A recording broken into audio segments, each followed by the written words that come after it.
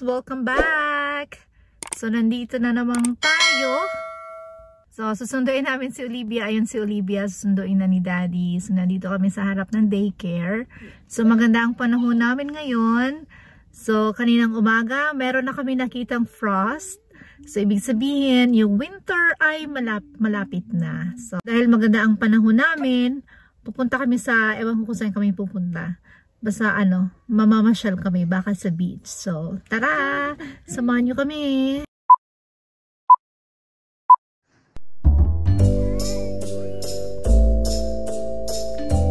Just wait!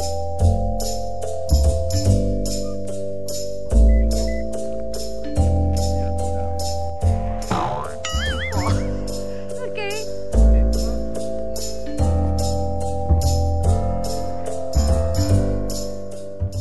Dito kami sa tinatawag na Sunshine Cove dito sa Juneau, Alaska. Pumunta na kami dito last year. Baby pa noon si Olivia. Tingnan natin kung may nagka-camping, pero siguro wala kasi malamig na. Pero dito namin binabalak last year na mag-camping, hindi na natuloy. Nagkaroon lang kami ng camping dito ng buong araw lang. Hi, Olivia! Where are you going, bebe? So let's go. We had made a fire, brought stuff for a fire. Yeah. Oh, yeah. I don't have a lighter. Ang takot ang bebe ko. Oh, it's gone. Where's the drone now? Nasaan na? Saan? Ay, wala na? Ano binibig na mukha mo? Boat. Ayun si ate, oh. Oh, hindi pa rin tapos daddy mag-drone. I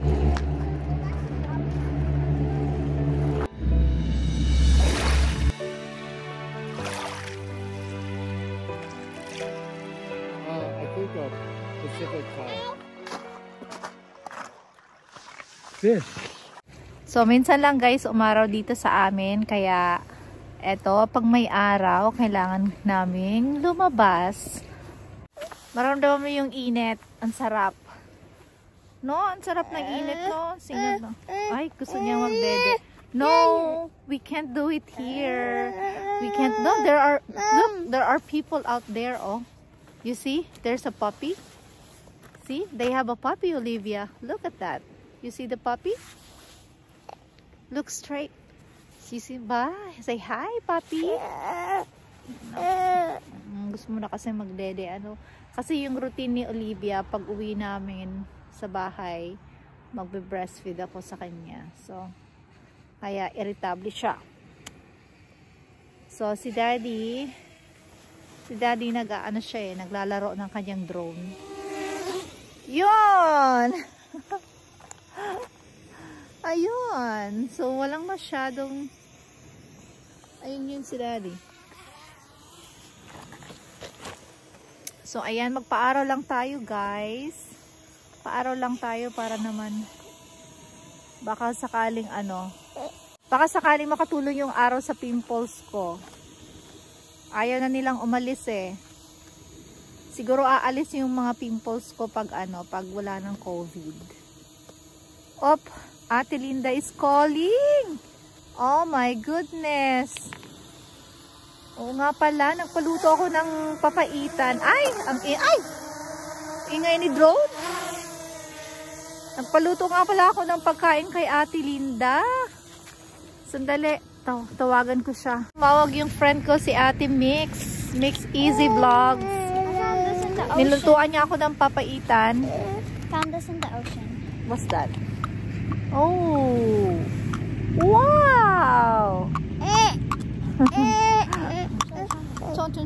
So, nalituan niya ako guys ng papaitan. Regalo niya daw sa akin. Regalo niya daw sa birthday ko. Birthday ko kahapon. So, ayan. May papaitan ako ngayon.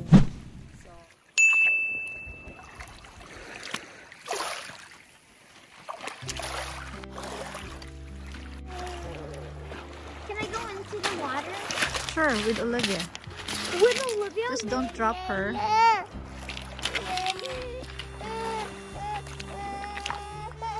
I don't like it. You don't like it, Olivia? Yum, yum, yum, yum, yum. Napaka-killjoy naman. Show mommy and Olivia. Yeah. Come here. You should see this. Come here.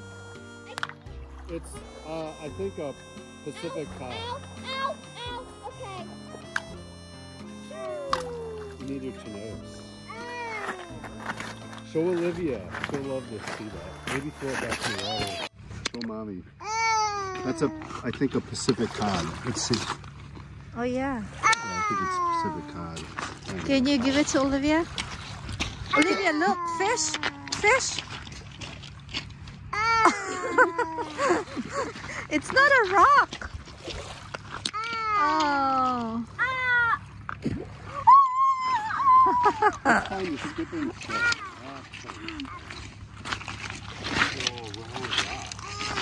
Oh.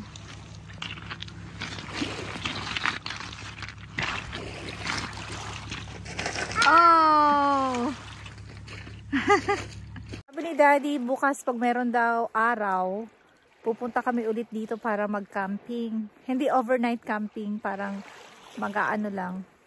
Punta lang dito, tapos manunood ng sunset. Kaso, walang araw bukas. Maulan ulit. So, binigyan lang kami ng 2 days na may sunlight. So, that's why, pag may sunlight, kailangan mong i-grab yung opportunity na makapag-drive at makapunta sa beach. Kasi, nakatira kami sa rainforest, guys. Kaya, kapag sa rainforest ka nakatira, expect mo na yung, yung ulan. Puro ulan. Can we go? Wow, that's a lot. Can we go now? Let's go to Daddy and let's go to Daddy. Yeah, let's go. Hindi kami maghihintay ng sunset ngayon kasi bukas may trabaho. Tapos kailangan ko mag-prepare ng dinner. Tapos yung mga babaunin namin bukas. Yeah. So today, last day ng quarantine ni Nathalia. Kasi yung klase nila nagkaroon ng 1 case. So, ayun. So, nag-quarantine sila ng 5 days. And then, bago ka bumalik sa school, kailangan mo munang mag-swab test. Pag negative, pwede kang bumalik after 6 days ata. 6 days? No, 5 days. Friday, Saturday, Sunday, Monday, Tuesday, Wednesday. 6 days. So, last ngayon yung quarantine niya. So, kaya bukas, kailangan namin mag-prepare ng baon ko, baon ni Olivia, tapos baon ni Nathalia.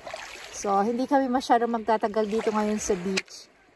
Kasi nga, kailangan 8:30 na sa bed na. So, kailangan medyo maaga tayo sa pag-prepare ng pagkain. Pero at least, si Ate makes easy vlogs. Nilutuan niya ako guys ng papaitan. Ang sarap niyang gumawa ng papaitan. So, nandun siya sa work niya. Doon namin pupuntahan namin siya doon para kunin yung niluto niya. Papaitan. She's ready to go home. Is she? So, see? Where are you going? Have her go up on her own. Okay, tara na. Well, Olivia wants to go home. Look. Okay, she's not going to drive away. Look. I got the keys.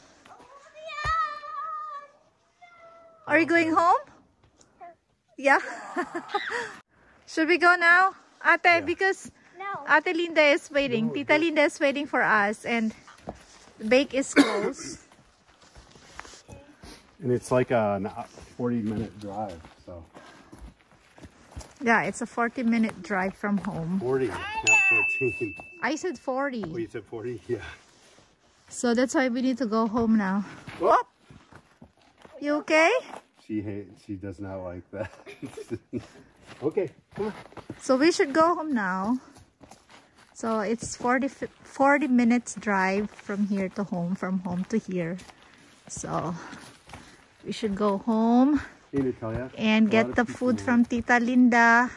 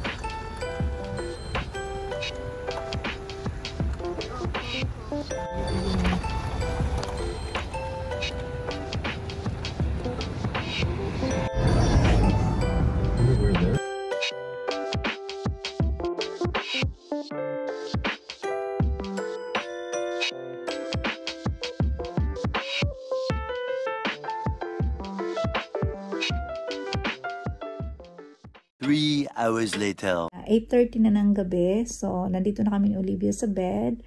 Pinapatulog ko na siya. So, ayun. I just want to say thank you. Thank you so much for watching. And please don't forget to subscribe. And see you another day.